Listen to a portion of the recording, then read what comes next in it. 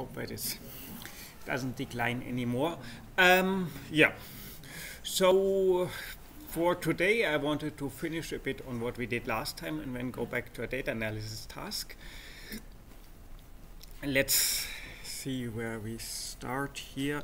Maybe any questions or any points which people are interested straight from what we covered last time? Otherwise, what I thought what we could start with is, wait, this was last time. Here is, okay, sorry, I quickly have to find the right data. Don't save,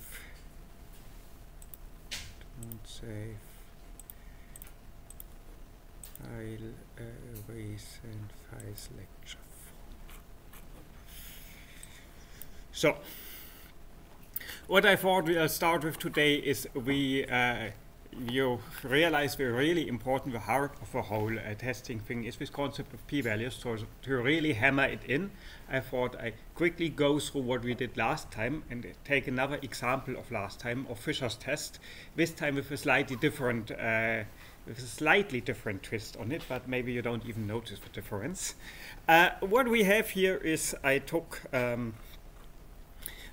assume here that we have mice, and let's say we have some drug which supposedly is a prophylactic against cancer, and we want to try it out, and so we take some mouse line which is known to have a predisposition to develop tumors, and we want to see whether this mouse line get protected against its tumor. So let's imagine we have 20 mice which either get normal chow or they get a chow which is enriched with this supposedly prophylactic drug. And we have 20 mice total, and we let them live for a year or so, and when we check them for tumors, and we can assume that it might look like this, that we have that with 10 mice which got the control tumor, only 8 of them got cancer, and of those which got the drug, 4 of them got them. So just from your gut feeling, do you think this is a good result? Would this be convincing to get if the incidence of cancer went down from 8 in 10 to 4 in 10? Does this mean that we have a prophylactic ability here? After all, these are 20 mice. This is quite a reasonable sized experiment in the mind of many people, so let's see. So to check whether this is, I quickly go through, and I do it quickly now because you've seen it before. I've made this 2x2 contingency table where, as I did last time, I used the rbind function to put these numbers together, and I only added this here so that it looks nicer, that I have a labeling of my fields. And now, of course, I do a Fisher test, and as you can see, we get a p-value of 0.17, which is not very significant. Now, to understand what's going on and to remind you what a p-value is, let's quickly do this within simulation. My null hypothesis is that this drug has no effect whatsoever. So if it has no effect whatsoever, then I shouldn't make a difference between control and drug, and I should simply add this up and say, of my 20 mice, 8 have gotten, 12 have gotten tumors, and 8 haven't. So the probability to get a tumor is 12 in 20, so that's 0.6. Let's use R's Rune function, which just gives me, I'll quickly show you how this works. The Rune function, that stands for random uniform. R always means get random numbers, and unif means get them uniformly from the area of 0 to 1. So if it uniformly takes numbers between 0 and 1, then of course half of them will be below 0.5 and half above, or 60% of them will be below 0.6. So this is a way to ask R to throw a loaded coin, which gives true with 60% probability and false with 40. And on average, of course, which should be 6 truths, but not always. So I now check how many truths I have here. So as you've seen before, I have my thing, and I use here sum of has tumor to see how many truths there are, and sum of not has tumor. You remember the exclamation mark means not, to see that we have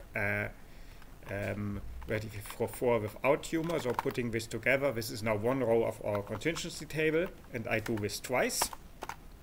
And now I have a contingency table with 2 rows, but both are thrown from the same idea, because our null hypothesis is that there's no difference, so they're both produced in the same way.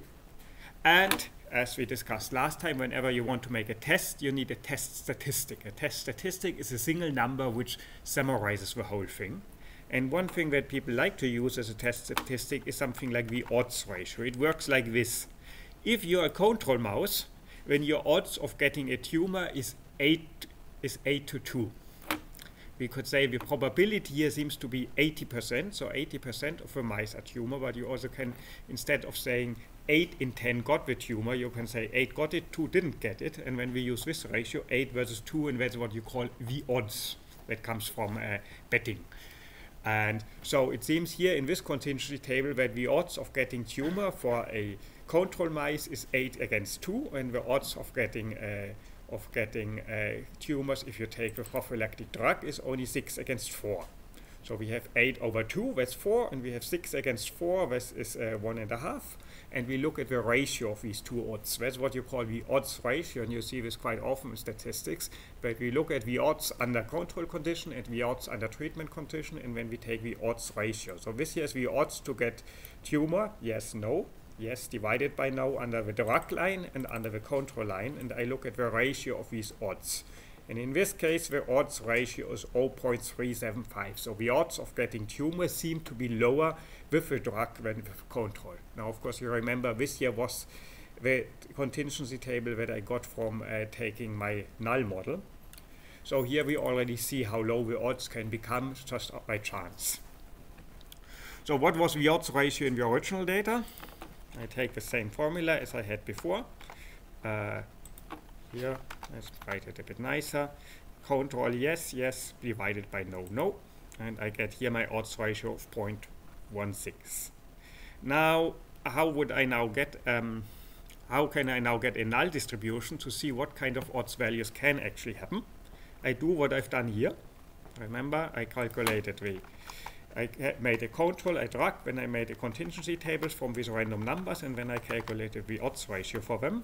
And I can just take these 4 lines and this line here, put them all together. So here are these 5 lines. I've just copied them down from top to the bottom, and now I say replicate this 100,000 times.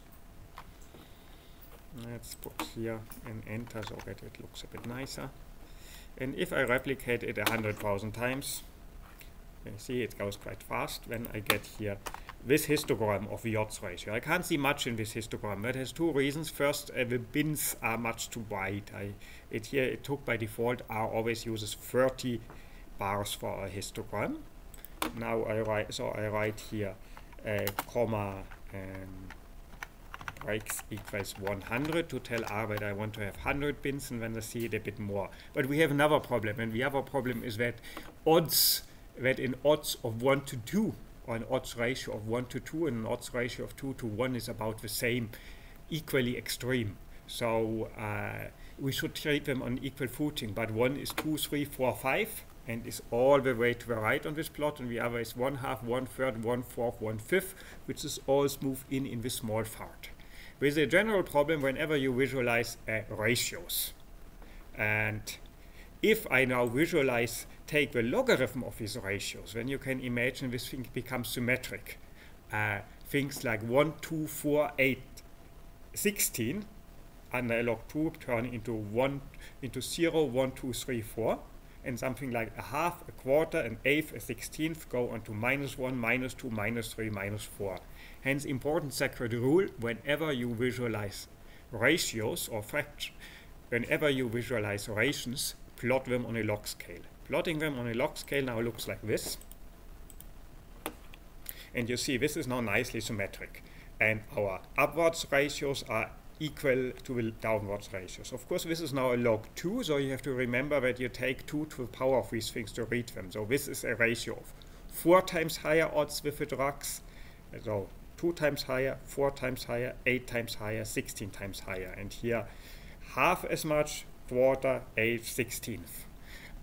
Usually when I somehow co-author on some biology paper and people show me their figures, the first thing I always do is to launch into my standard lecture on change all your axes in logarithmic to show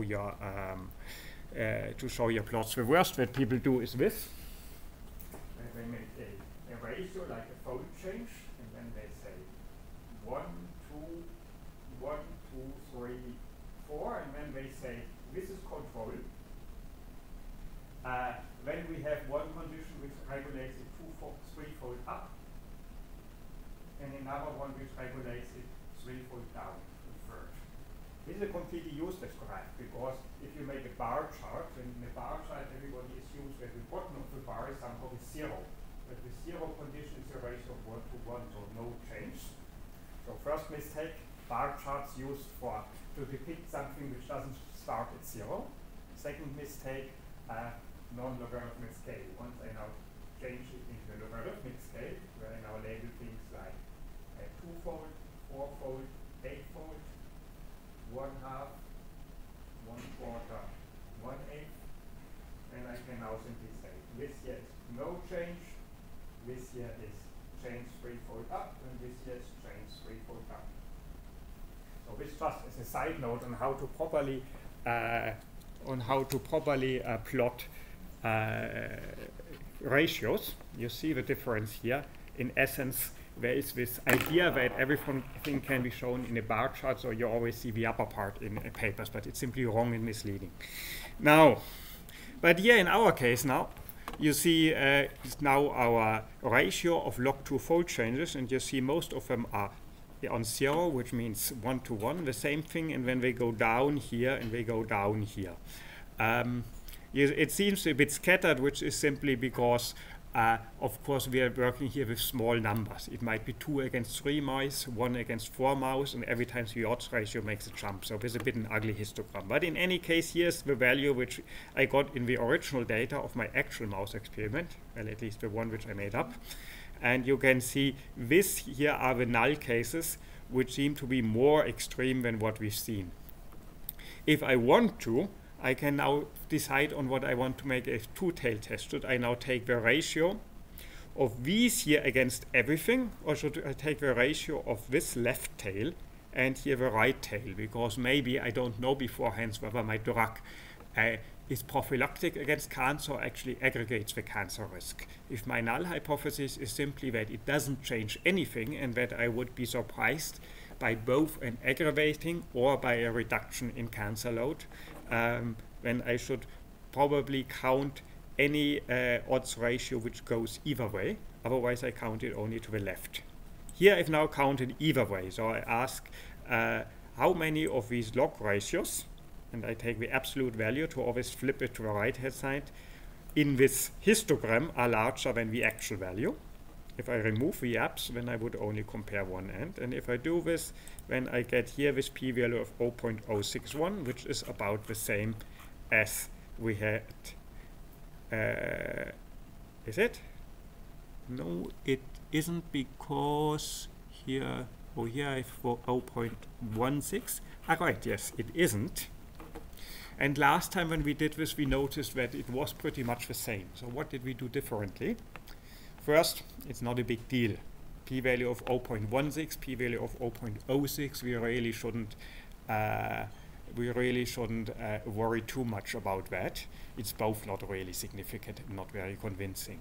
The reason why we see a difference is a subtle one.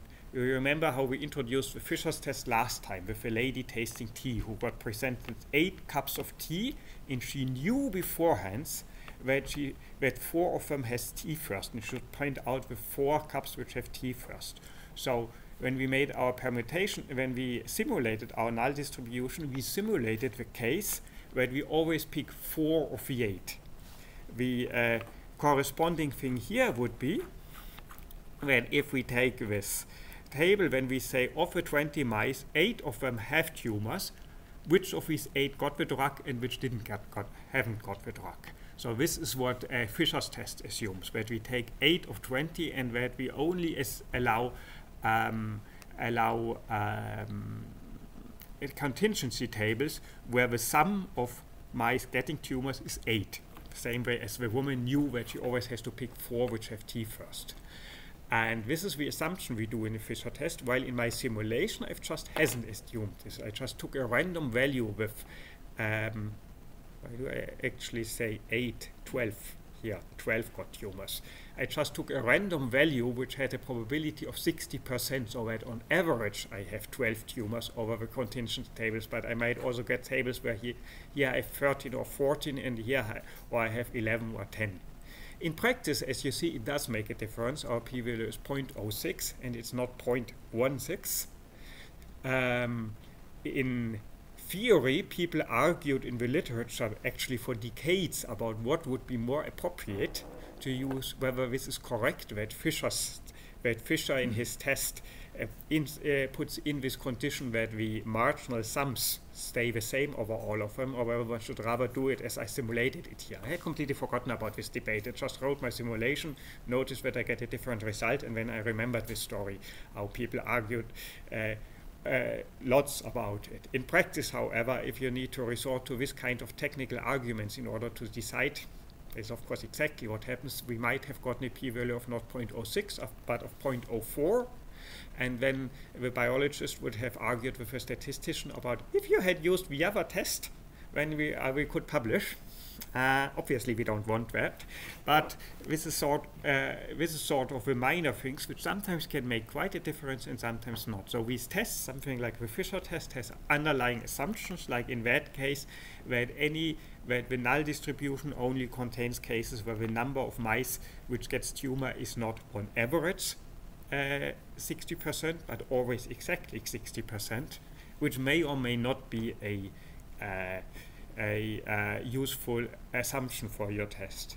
In practice, one approach is to simply not care, because experience tells that it doesn't make so much difference. The other possibility is to code a quick simulation, as I've just shown you, to figure out whether it actually makes a difference.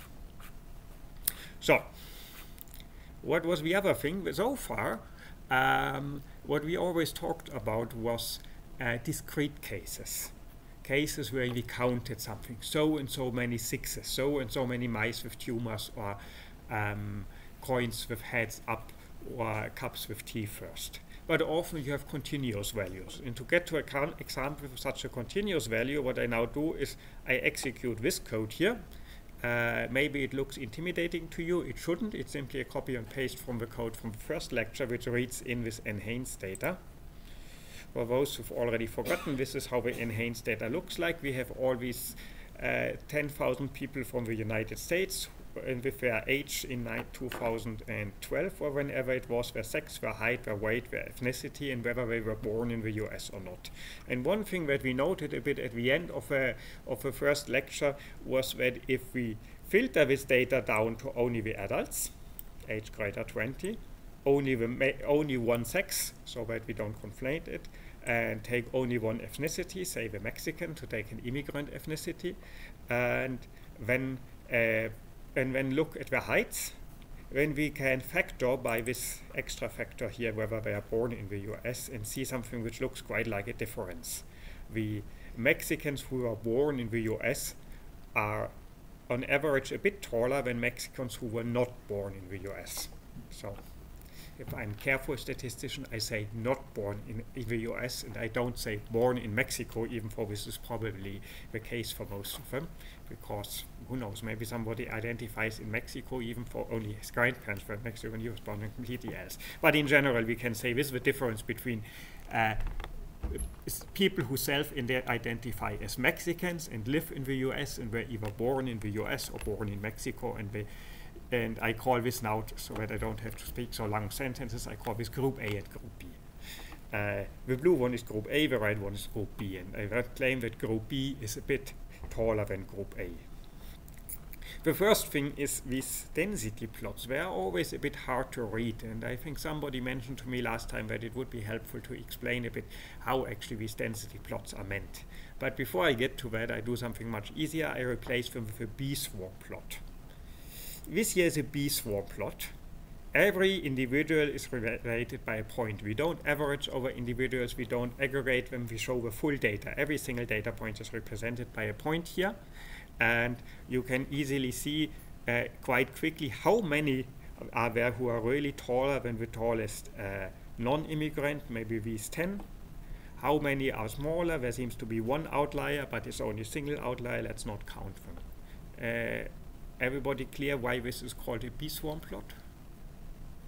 For those who aren't, because okay, you are all biologists, but yeah, for those who haven't seen these pictures yet, how it looks like if a bee swarm escapes their nest and moves around and looking for a new place to build a new beehive. Let's not look at him, but this is how they usually look like, and somebody felt reminded of that. This is why we call these the bee swarm plots. This is a proper way of plotting it. What most people would actually do to plot this would be to use a how is it called? Is this Guillaume's count? No. Yes. Right. Now I don't get it. Anyway, you know what most people usually would do is show a bar plot, just a single black bar with an error bar on top. I think I explained last time why we don't like error bars. The other reason why you would, there's of course one good reason why you would prefer a bar plot over a bee-swarm plot. The bee-swarm plot shows your data. It makes you transparent. If you want to hide your outliers, you better don't show them. Hence, it would be very good for the quality of science if reviewers would insist on seeing bee-swarm plots as whenever you have less than 100 counts, so that it doesn't take too much space to plot a few dots. So now we could now ask, is this difference significant? By eye, what would people say? Is this significant? I would say it is pretty significant. I quickly do this here. I use here these commands, you know, the same as again. I take the data, filter out the adults, which are male, which are Mexican, and which are born in the US, and where the height is not missing in the data. And I pull out only the height column and call this now height A. And for those which are not born in X, I call it height B. And now I make a t-test. Height A, height B. You already know this. These things are always called Fisher test, binomial test, t-test, something test. And you give it always your data, and when it produces you this little table and gives you here a p-value, which looks quite significant. Now, what's going on inside the t-test? What does this thing actually do? To see this, let's first construct an example which has a bit more ambiguous value. So this is 10 to the minus 7, that's a very significant p-value. Let's go down to, of course, if we had fewer people, then we would get a less clear value. So let's go down to only 50 people. So I sample 50 A group people and 50 B group people and make a t-test of them. And this time my p-value, as you see, is only 4 times 10 to the minus 4. Let's see if we get there again. Actually, you might notice here it says Welch two-sample t-test, but everybody knows students t-test. What's the difference between students and Welch's t-test? There's an extra argument, equal variance, because the question is the variance or standard deviation here and here the same or not? If we have so much data, it might be helpful to estimate the variance for the two bee swarms separately, and this is why R by default estimates them separately and calculates with 2 variances. When student worked out the whole thing in the beginning, he estimated only 1 variance. He just took the average of the 2 variances, which is a reasonable idea. And that's what I will now do, also because it's easier to explain. So, where am I now? Here. So, again, what we need is a test statistic. Our test statistic, the first time it was the number of cups that the woman got right, then just back now it was the odds ratio. Now my last test statistic is the t statistic, where I take the where I do the following. Obviously, a good test statistic might be to take the mean of one sample and the mean of the other sample and take the difference of the mean. The bigger the difference, the larger the clearer the whole the significance. However, you already see, if I just told you that the mean here is here on 172 and here it's on 168, you don't quite know yet whether this is significant, because you wonder how precise is this mean. Can the mean actually, did we measure the mean precisely to see such a small difference? And for this we should also know the standard error of the mean. And the standard error, as you remember, is something like the standard deviation divided by square root of n. So one thing we could do is that we divide that we divide the means by the that we calculate the standard error of the means and ask how many standard errors are these two things apart. And for this we have to calculate the standard deviation. So this is what I've done here now, is I calculate, where was it now? I calculate the standard deviation of one sample and of the other sample, and now I just take the average of the two, because the two standard deviations were about the same. You see this thing has standard deviation 6.8, this thing has standard deviation 6.5, so what should I take? Let's not worry too much about it. Let's take the average, and which is 6.7. Now while I'm presenting this, I suddenly realize that the textbook approach is to not take the difference of a standard deviation, but the difference, not the average of the standard deviations, but the average of the variances. So I should square them, take the average, and then take the square root again. Maybe I fix this when let's do it properly. Square root. So just so that you see that it wouldn't really matter. So this is now the average standard deviation. If I take the average variance, which is just the square of a standard deviation, and then take the square root of that to get back to a standard deviation, what do I get? 6.71. Same thing. Only if we had now we are doing exactly what the textbook tells us. What the textbook also tells us, that for this to be a t-statistic, I should divide by the standard error. And I should really do it. And the standard error is divided by the number of samples which I use to estimate my mean, and this is 50 each. And but I won't do this now. I simply, let's still call it t. And have I done this right here? Now, because this will always be the same value, whether I divide it by square root 50 or not, doesn't really matter. Now here we see how many standard deviations were apart from each other. And now I want to have a null distribution. So what I do is I set up first a null hypothesis. My null hypothesis is that in reality there is no difference between, Sorry, it's just that this one information is blocking what's coming next.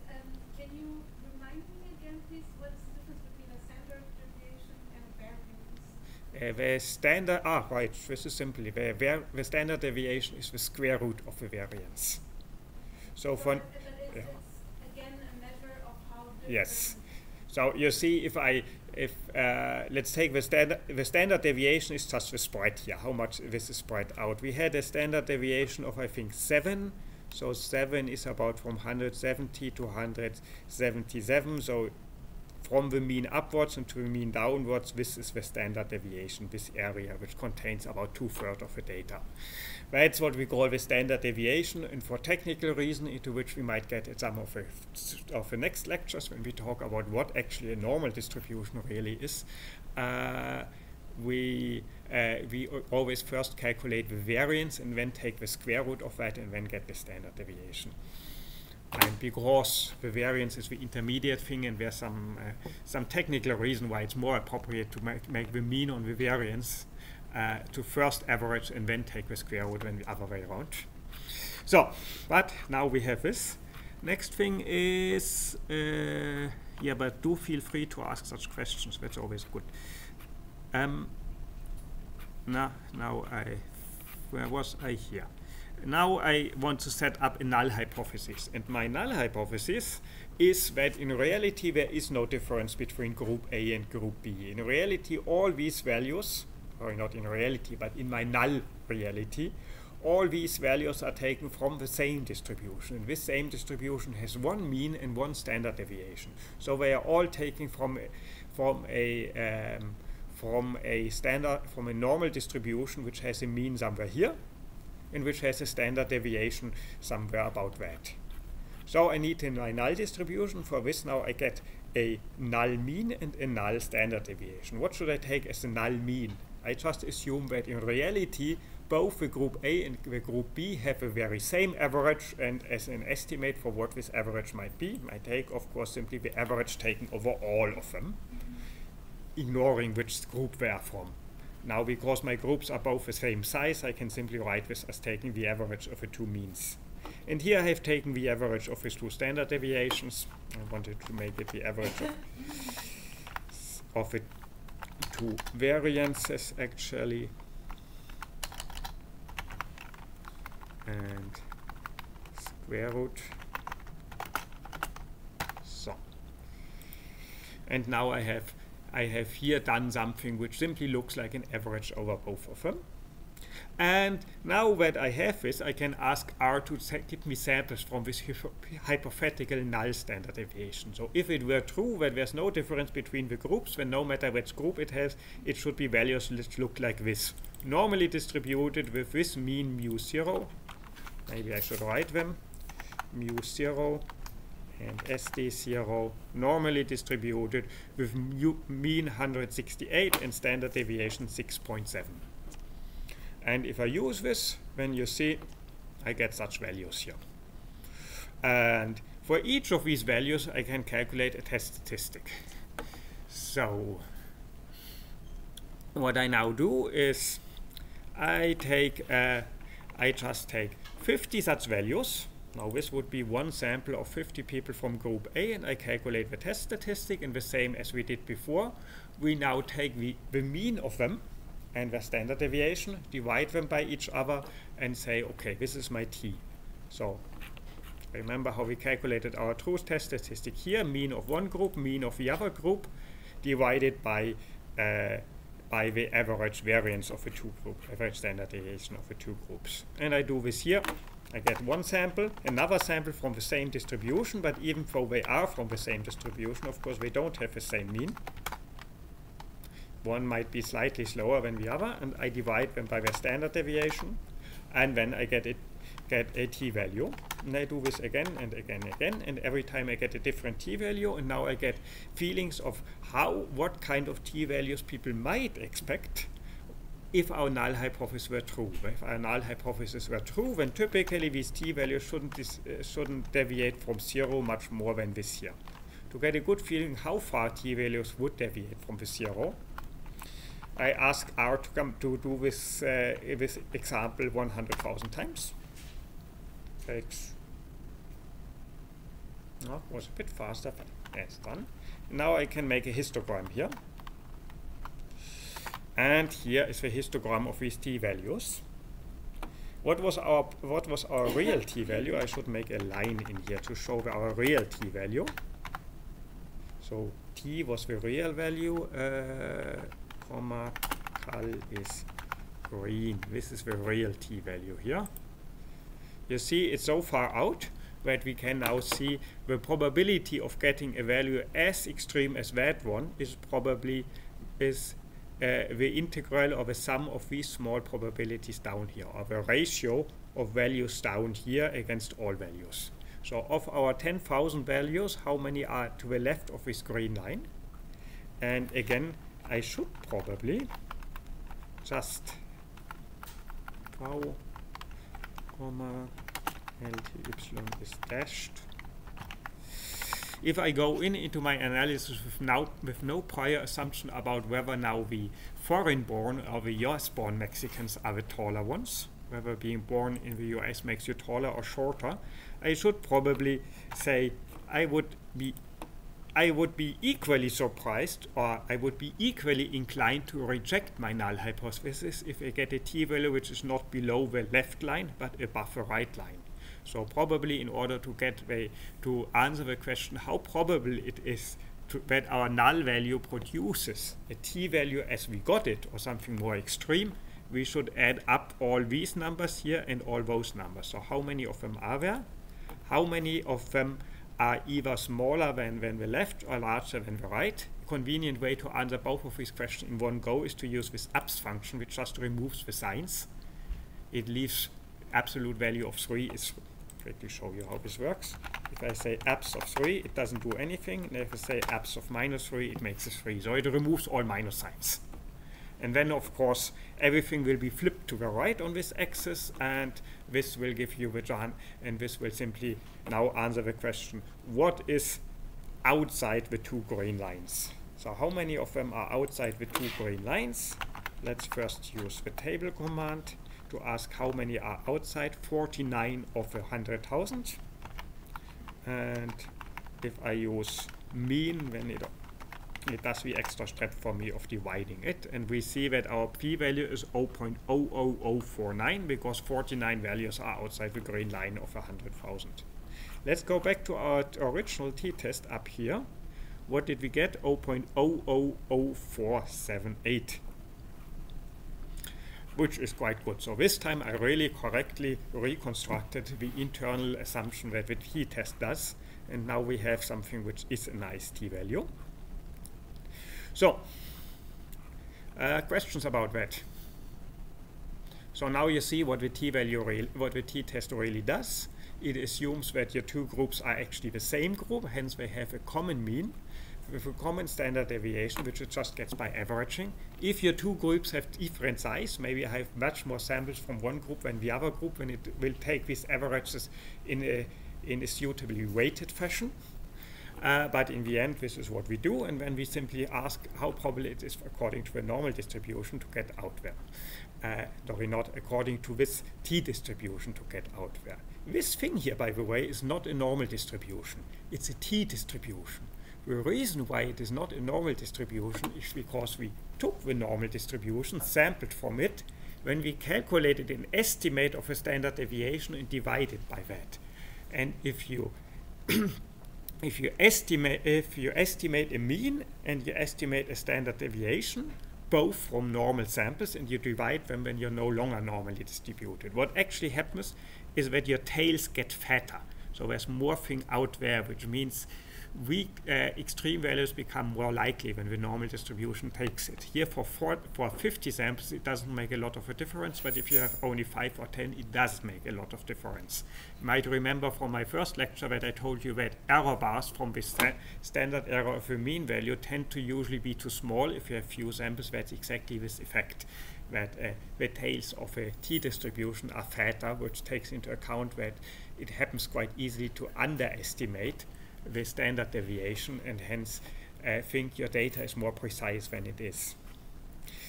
Next thing that I wanted to do is now go away from p-values and show you a different kind of test where you don't talk about p-values, which looks much more natural, and in retrospect maybe it would have been easier to start with that one. Let's say we have a lab test. You are a doctor, a medical doctor, and you are suggested to use a new lab test on your patients to screen them for some dangerous disease. And this lab test is advertised by the company of having amazing sensitivity of 98%. Sensitivity is defined as follows. If a patient has the disease, the test will give a positive result with 98% probability. The other number that the manufacturer doesn't like so much to tell is the specificity. If a test does not have a disease, the test will give a negative result with 90% of probability. But for 10% of the cases where the patient does not have a disease, the test will give a positive result. Now, if the doctors ask about it, the pharma rep will tell them, yeah, but don't worry about it. 90% is pretty good. And if 10% of the people who don't have it still get it, then better safe than sorry. The important thing is that you catch the disease if it's there. And this is a dramatically wrong statement. And it's something which appears all the time, because one typical case is, you might know that there's now always debate about cancer screenings, pap smears and so on, and certain tests are only advertised for women above the age of 50 or men above the age of 45 or something like that. Why would this matter? Why would we advise people who are below a certain age to not even take a test? Wouldn't it be better to always take a test just to be better safe than sorry? So let's take this example. Let's imagine that your test is positive. You went to the doctor, he administered the test is positive. Should you be worried? And now I will do there's two ways to do this calculation. One would be to talk about Bayes' theorem, and Bayes' theorem is actually something which always gets me confused every time I try to explain it, and when I try to explain it without mentioning Bayes' theorem, it becomes remarkably simple. So, because the crucial point is, as most of those of you who know this thing, and actually everybody is supposed to know this thing, but they made some kind of survey asking doctors whether they have heard about this case, and most doctors got it wrong, which is a bit worrying. Let's say that this test is administered to 10,000 patients, and 1% of them, so 100 of these 10,000, actually have the disease. So the prevalence of this disease is 1%. Actually, there's a little caveat here. I say it's a prevalence because, but who knows? At least the prevalence among those people who report to the doctor to get the test taken, which is an important caveat, but we come to this later. If 1% have a disease, then we can now here start thinking about it. Of the 100 patients which have a disease, 98 are expected to get a positive result, and for 2 of them the test will fail and they have a negative result. And of the 90,900 healthy subjects, or the remainder, 90% of them will get a negative result, as they should. This is 8, 9, 10. But 10% will get a positive result, and that's 990. So we have a total, I've done the math before so that I don't have to embarrass myself now trying to calculate in my head. We have 1,088 subjects with a positive result. And of these 1,088 subjects, so 8, 9, 10, and 990 plus 98, and only 9%, namely the 98 which I have here, actually have the disease. So that means before you did the test, you knew that your risk of having this disease is 1% because that's the prevalence in the general population. Now you're among the subpopulation where the test is positive, and now you know your disease, your risk is 9%. Does this now mean that you should be worried? And this is exactly what all the health officials are worried if they suggest that the test is done for people below in an age group where the disease is still rare. When you have thousands of people who suddenly now know that the risk of having the disease is low, but not as low as they thought before, and they say, should you treat me? But it's 99%, you have no clue what to do with it. It's definitely still too low to justify cutting open the patient to check whether there's any tumor. So this whole exercise is something what we call Bayes' theorem. Bayes' theorem is what we now do here is, let's quickly write this. Bayes' theorem is a mathematical way to capture such thing, and for this we define events. I define D, subject has the disease, subject age, subject is healthy,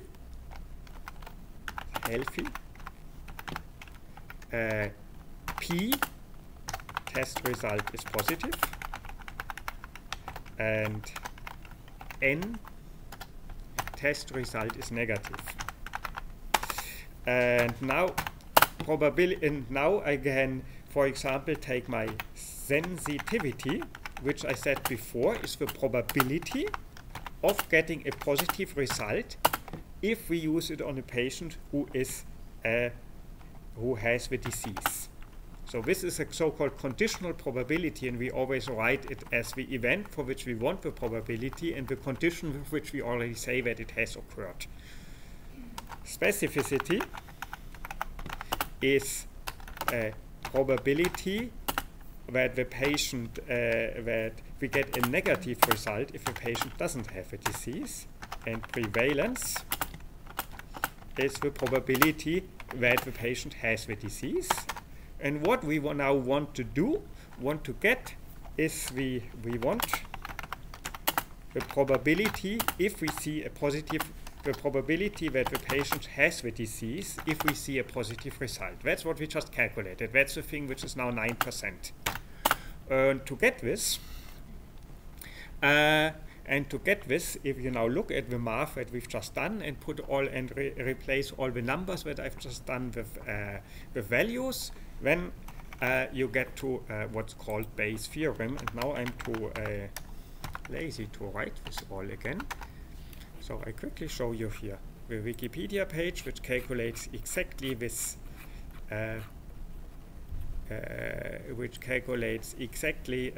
This example here by going down here, making this example of a disease which you either have or you don't have. And you have this formula which always looks a bit intimidating if it sits here like this, or in its complete form. Where was it? Here.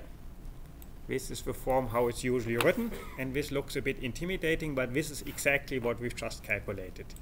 Here we have A and B are now our, here we write not A and not B, and I can now write in, copy these things. If I just put the calculations we've done here and put it here when we recover the formula from Wikipedia, but now it was quite easy to understand what has happened.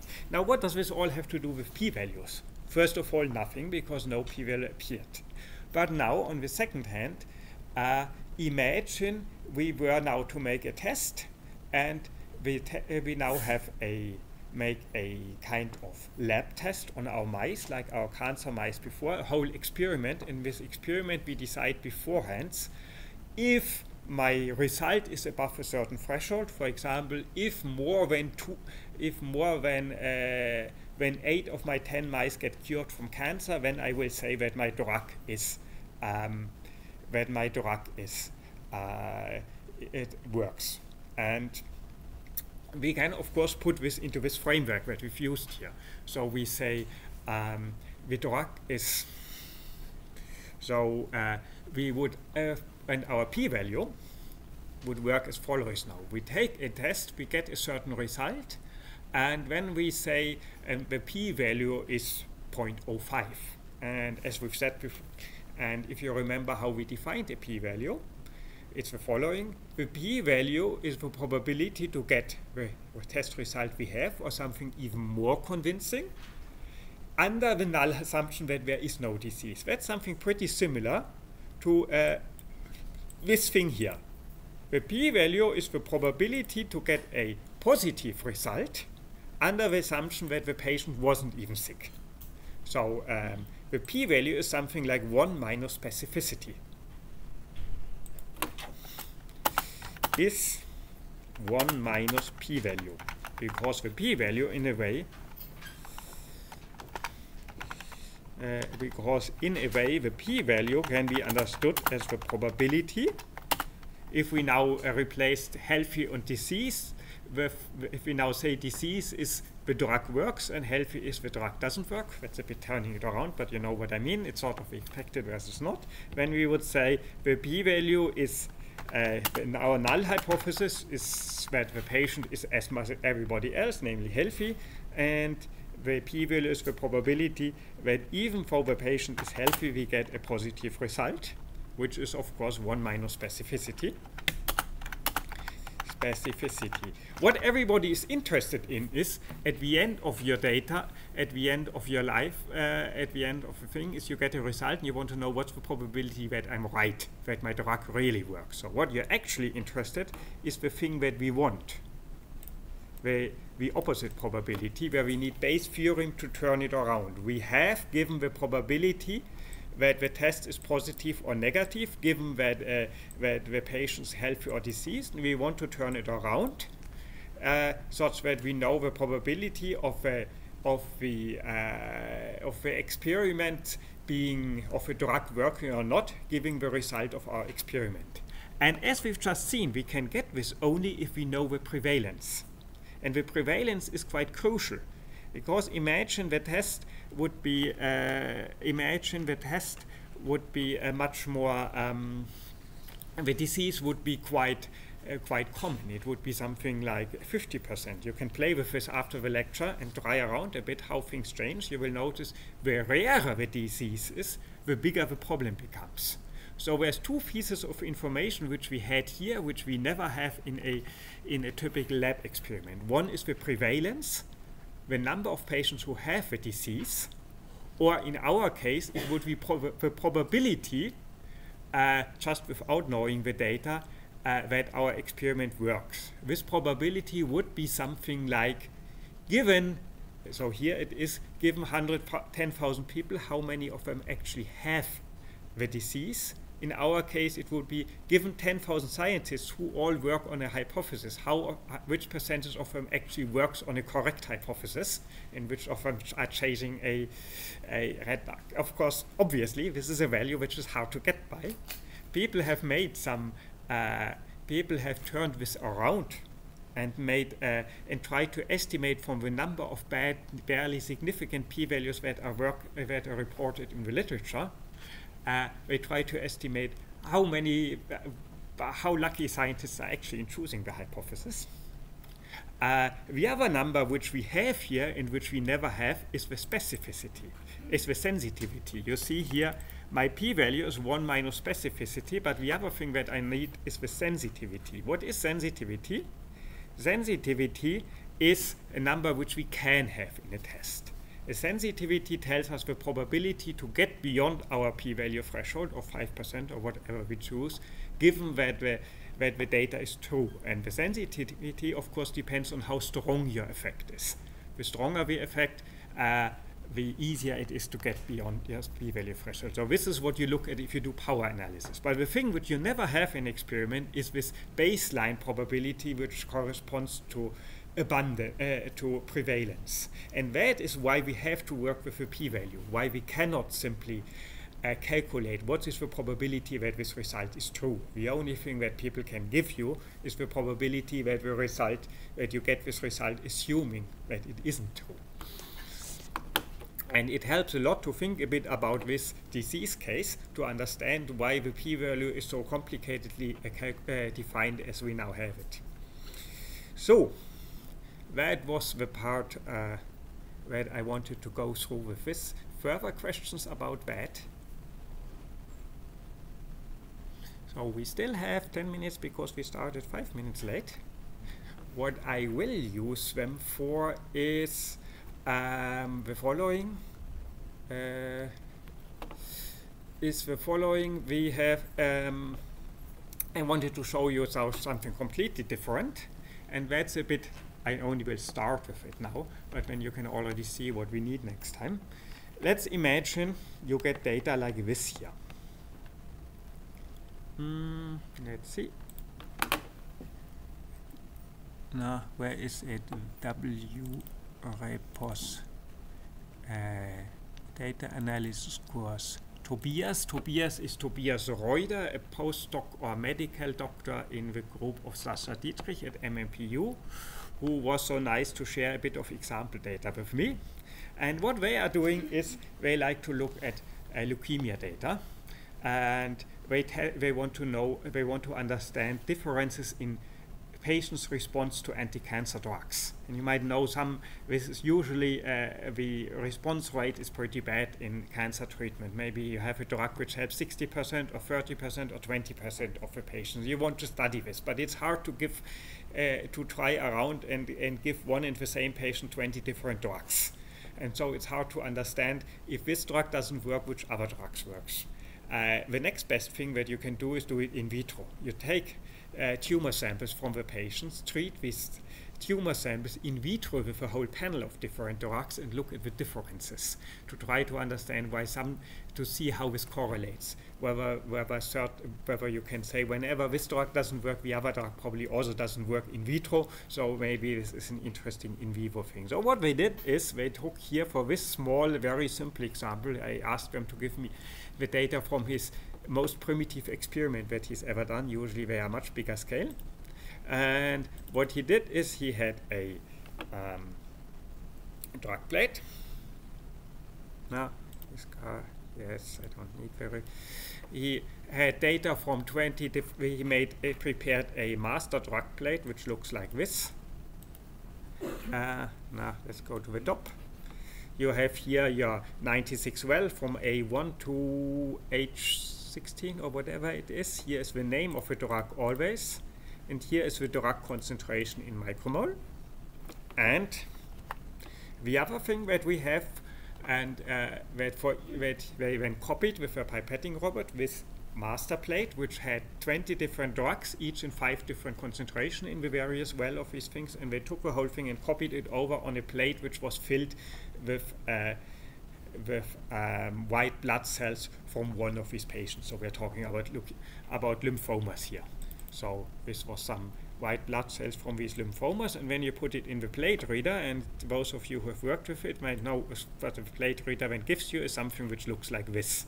You get this lengthy table which has all kinds of stuff, and the only thing we actually care about is this part here in the middle, which tells you what the intensities are about how alive the cells are. So these numbers, they are fluorescent readouts of some metabolic assay. I think it was cell titer glow, which measures the concentration, lyses the cells, and then measures the concentration of ATP to see how many of the cells were alive.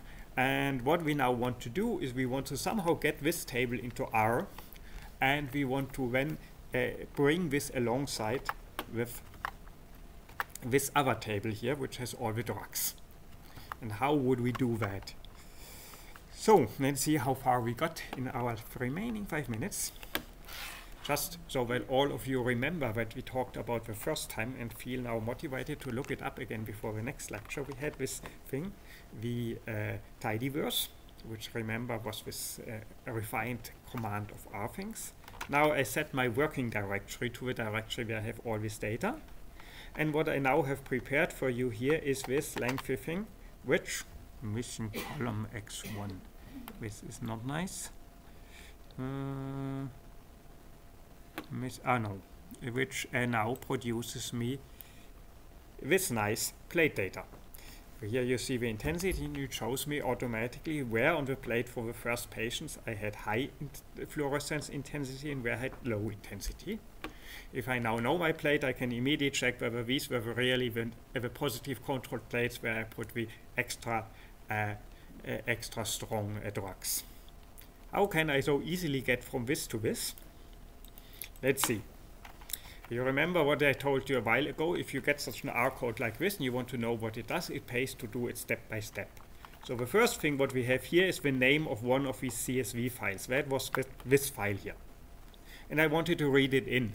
And my first problem was that when I simply read it in with something like read CSV, when it happily reads this in and tells you you have a table with only one column, because it says this is the column and this is the rest. So I first need to tell it ignore the first 5 lines. So I have here skip equals 5, and I don't want to read it in to read in all this junk at the end. So I tell it to read at most 16 lines. And if it ignores the first 5 lines and then takes 16 lines, it just gets this thing. So let's see how this works. If I do this here, then you see it actually works nicely. I get one table here, which has a first column which is simply called X1 because it didn't have a name, and 1, 2, 3, 4, 5, 6, 10, all the way till 24, and it goes down here from A to P. The next thing, and that's something is now that I want to bring it from a wide form into a long form. What this means is maybe easier if I just demonstrate it. I execute the second file. Now I have what we call a long form. In the long form, I just have, instead of one wide column, I just have 3 values: row, column, and intensity. The long form, or as Hadley Wickham, who is an opinionated guy, so the guy who made the tidyverse, he's an opinionated guy, he prefers to call them messy table and tidy table. He says, this is messy, it's biologists. This is tidy, that's data scientist. Why does Hadley consider this tidy? Because it just puts one piece of data in each row. So Hadley's rule for tidy data is only one data per row. This is messy because it has so many different data in the same row. And in order to tidy up our data, we need the gather command. The gather command, what does it do? Remember again, it gathers first. It gathers all columns except for the first column, which is labeled x1 for some reason. So minus x1 means everything before the first one. That should be gathered. And it should be gathered and changed into two columns, the first to be called column and the second intensity. This is now a bit hard to explain for me because I say I have a column called column, but you know, when I say column, I either mean column in my table or column on the plate. So here, this is the plate column. Maybe I should call it here plate column. So I gather these things, and what I had before here and when I gather all these columns, I have two things. I have a header of a column, 1, 2, 3, 4, 5, and I have the actual values. And these should become two columns. One column, the first one, contains all this header and keeps repeating it for each row, and the other one has these values. So to turn this wide table into this long table, what I need to do is I need to tell R which columns it should gather, namely everything with intensity values. That's everything except for the first one. That's what here in the gather command. I have to tell it how it should call the two columns. I have to tell it how should it call the column which contains what used to be the color header and the column which used to be the column values. And the first column I call plate column, and the second I call intensity. I explain this at length because every time you have to do this yourself, it's a bit hard to wrap your head around about what you have to do in gather. If you use the gather command, you also have to remember, I want to create two columns. One column contains what used to be the headers. The second column will contain the actual values. I first have to give the name of a new column for the headers, then the name of a new column for the actual values, and then what columns I want to gather. And once I've done this, I now have this kind of things. And now it's much easier to work with this. The first thing I do is tidy things up a bit more. Now this thing is called plate column, and this should be called plate row. So I say rename this x1 to row. Let's do this. Stop. So, and you see now it's called row. What's the next thing? This thing here, you see, this is here a character, and this here is called a character vector, but maybe it would be better to explain it that it's an integer vector. We don't quite need this. And I just do it. Then here I reverse the order of the row columns. Instead of explaining what these two do, I just show you what happens if I don't have them. Right. This is if I don't have them. What I now do, I take this column as we do and give it to ggplot. And you see, I still get my plate plot. What's wrong with this plate plot, you'll see in a moment. Let's first tell you what's right. I have here my geom tile command. Geom tile is to make this kind of heat maps where I describe each tile, each individual square. And in order to describe this tile, I have to say where it should be and which color it should have. The x-axis should be the plate column. The y-axis should be the plate row, so that my whole heat map shows the plate in its layout. And the intensity value should be fill. So here I have my three column names, the row, column, intensity, and this column should be the x-axis in the heat map, with the y-axis, and with the intensity. And I use this as a color, so ggplot automatically makes this nice intensity thing here, which shows us how the intensity grows. What's wrong with this heat map? Can anybody spot it? The order of the column. Both the order of the rows and of the columns is wrong. The A to P goes from bottom to top, but even I, as a dry lab person who has never stood in a lab, know that in a 96 well plate, the top row is A and the bottom row is P. So I have to tell R to reverse the row labels, and that's what you do with this factor reverse function, which just, I now don't explain the detail why it's called factor reverse, but you can guess that reverse means put them in the other order. Now A is on top. What other thing has happened? For the columns, we also haven't told it the order. On the first hand, you should say this time the order should be obvious. 1, 2, 3, 4, 5. Luckily for us, it has ordered it alphabetically. And in a computer's alphabet, there's also numbers besides letters, and 1 becomes for 2. So 1, 10, 12, 19, 2, 20, and so on. How do we fix that? We tell R that these are not strings to be ordered alphabetically, but numbers to be ordered numerically. So I say here as integer or as numeric. You can use both. And then with this, we get now our nice heat map, like that. And I can quickly make the heat map maybe go here for E in 1 to 5.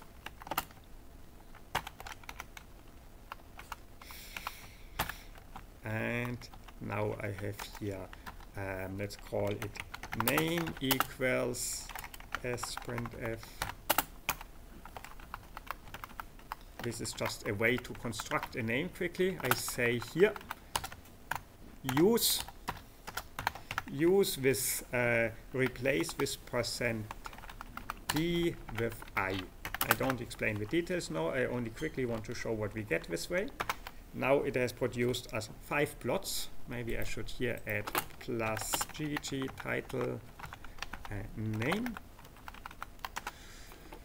Run this once more. And now you haven't seen the 5 plots, but they should be here. Sorry. Okay. This is also something I have to explain next time, why there is a print statement. But if I do this, then it prints us 5 plots here, patient 5, patient 4, patient 3, patient 2, patient 1. They all look the same. What have I done wrong? Of course, I haven't replaced here the word patient 1 by the name variable that I've just constructed. This already is a pretty neat thing, because I can also put a PDF command around that, and then it writes this not on the screen, but makes a PDF with 5 pages. And if I'm now as a bioinformatician, if I now get a screen and I want to get a first overview of my screen just to see whether everything is right, this is quite neat to be able to look at the plots, scroll through them, see, aha, down there's always nothing. Is this broken there, or is this where I put my negative control? Here is a nice drug which always increases in concentration and hence in lethality. You see, if you keep looking at this thing, you see how it comes up. In this patient, it didn't have an effect. So this way you can already see, maybe it is all bright or it's all black. You can already see whether the illumination was right, whether your fluorescent scanner worked, and so on. Now the next thing is, of course, at the moment these are just dots. We would like to see drug names or something like this. Maybe get to things like something like drug response plots, where we see how a drug changes its response, how the response to a drug changes with concentration, and when we have a plot with such curves for each of the 5 patients in one plot. And that's what we'll try next time.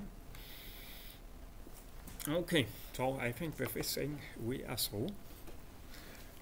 Right, I wanted to hand through an attendance list, but you have one. Has everybody written on that, even those who, because I want to explain this, we have a those people I've been now explained, or probably you all know, who want some kind of certificate for their ECDS points should please sign on these attendance sheets. But actually, at least once or twice, I would ask everybody to sign, because for the funding and reports and so on, it would be good to have something like that.